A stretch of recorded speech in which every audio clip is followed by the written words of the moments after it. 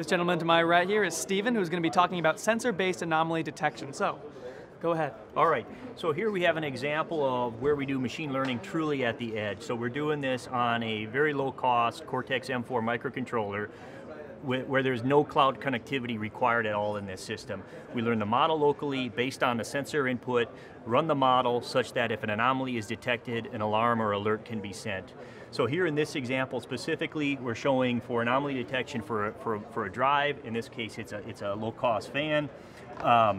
There's no data being collected directly from the fan, it's all through the vibration. So here we have a board with a Cortex-M4 microcontroller on there and a variety of sensors. Here we're detecting vibration through the base of the fan, and we collect the data here. It is a visual representation of the model as it's being created locally of what is normal operation for the fan, the red line here being out of control or something non-normal in terms of operation. And then you can see if we tap the surface, we get an out of control data point, and then that's when someone would send an alarm to protect that piece of equipment, whether preventative maintenance or shut it down immediately, depending on the severity.